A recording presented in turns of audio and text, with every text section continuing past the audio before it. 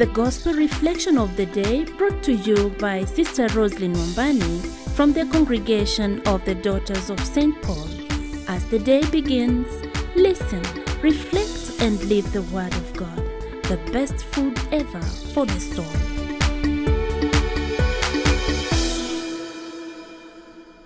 Welcome to Wednesday of Christmastide, the 27th day in the month of December 2023. Once again, Happy Christmas, and we celebrate the feast of St. John. The proclamation of the Holy Gospel according to John chapter 20, verse 1 and verse 2 to 8. Early on the first day of the week, while it was still dark, Mary Magdalene came to the tomb and saw that the stone had been removed from the tomb.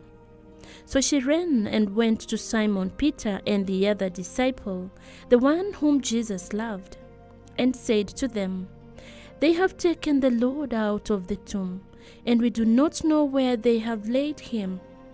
Then Peter and the other disciple set out and went towards the tomb.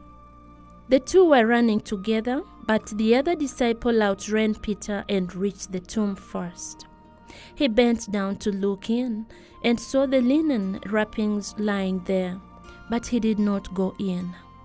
Then Simon Peter came, following him, and went into the tomb.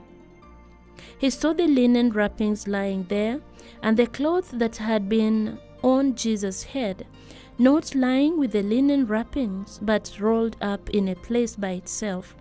Then the other disciple, who reached the tomb first, also went in, and he saw and believed. The Gospel of the Lord. Dear friend in Christ Jesus, in the Gospel of today, we encounter a moment that transcends the pages of Scripture and reaches into the depths of human experience. You know why? This simple yet profound account sets the stage for a narrative that echoes through the corridors of time, beckoning us to ponder the mysteries of faith and the resilience of hope.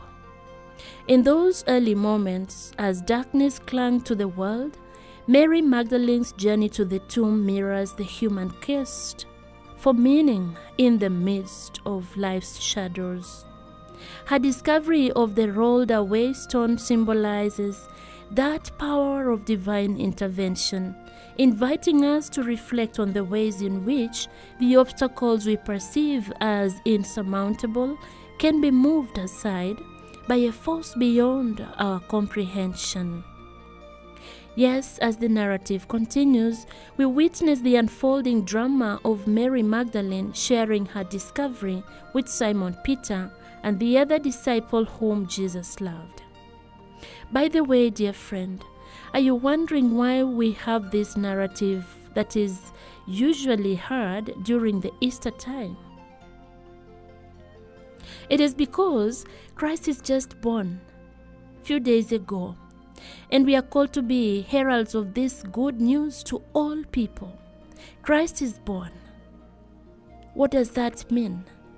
He must be born, and we must proclaim him. This baby Jesus comes to give us new life. He brings us new hope. He invigorates us to be living witnesses of the mercy of God to each one of us. So the agency and excitement in her words capture the essence of a truth that surpasses all understanding. Peter and the other disciple rush to the tomb, and there, in the stillness of the morning, they find the burial clothes neatly folded, a silent testimony to the reality of resurrection.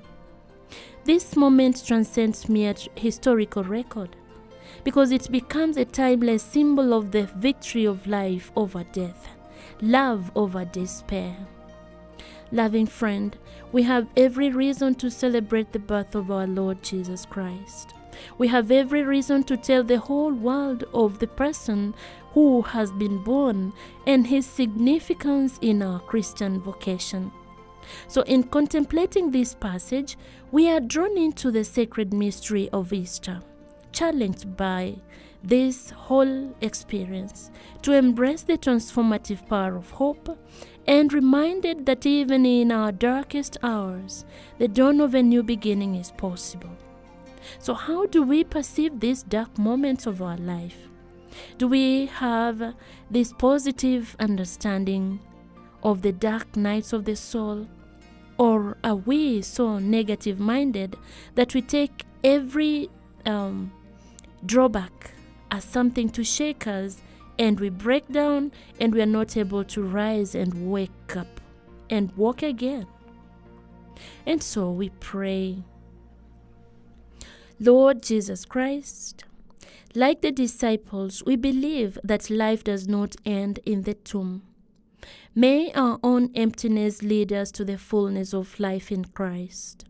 Enable us to discover the importance of this nameless disciple who could be you or I in Christ Jesus. Amen. In the name of the Father, and of the Son, and of the Holy Spirit. Amen. Praise be Jesus Christ. You've been listening to the Gospel Reflection for today, as brought to you by Sister Roslyn Wambani from the Congregation of the Daughters of St. Paul. Remember to listen, reflect, and live the Word of God, the best food ever for the soul.